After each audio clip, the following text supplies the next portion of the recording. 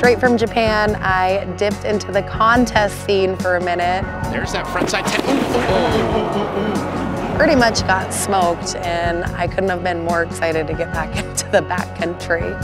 Our next location is British Columbia. We're gonna head to Revelstoke. I've actually never been sledding there. I'm going to link up with Dustin Craven, who's living there now, as well as Charles Reed and Darcy Sharp.